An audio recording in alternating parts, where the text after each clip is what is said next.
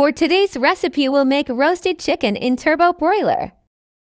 Ingredients: 1/2 cup soy sauce, 2 tablespoons oyster sauce, 1/3 cup calamansi juice, 1 teaspoon black pepper, 5 cloves garlic minced, and nurse seasoning. Mix all ingredients.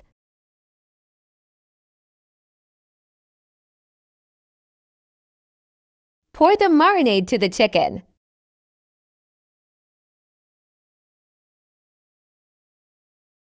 Make sure that the marinade is going to the inside also.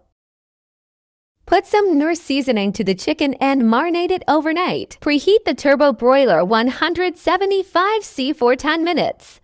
Put the chicken inside and set 175°C for 1 hour and 30 minutes.